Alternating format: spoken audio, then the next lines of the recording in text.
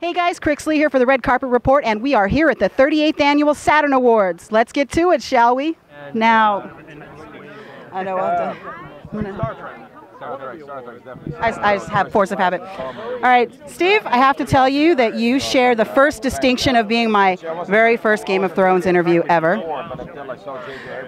So I was looking you up, and I was looking around because I love Game of Thrones, and of course, you're in Game of Thrones. Did you ever see the website that ranked the top 21 hottest guys of Game of Thrones, and you actually came in 5th? Someone mentioned it to me. Yeah, I know it's great. It's a great achievement, I guess. Yeah, no, I mean, sure, some of the guys on there, I think there's someone for everyone, really. So yeah, 5th place. I guess it's not too bad. Now, a lot of the episodes that feature like yourself and the Khaleesi, and you guys are going through the desert, and how is it to be in those costumes? And it looks hot as hell out there. Like, how do you guys survive?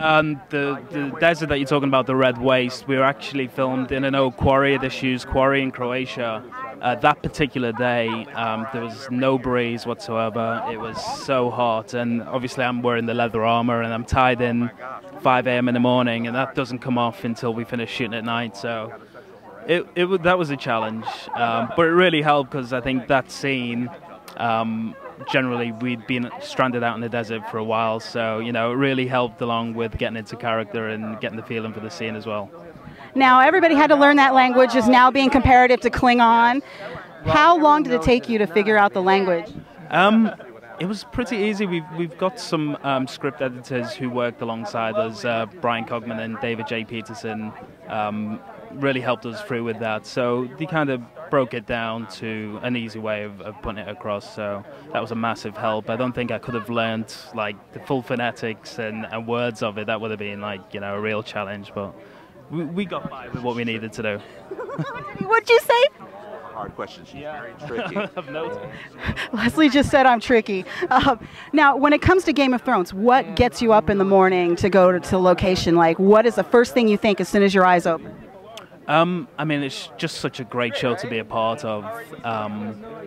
It's where I've always dreamed of as an actor, to have a role like that in such a great show. So just that alone, I mean, it just motivates you and spurs you on. So, I just want to do it justice and, give the fans something to be happy to watch, I guess.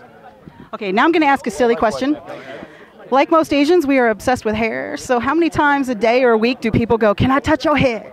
Well, it's probably daily.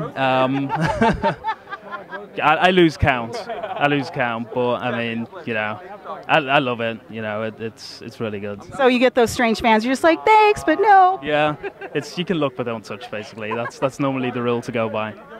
Well, thank you so much. I appreciate it. You have a very good night. You too.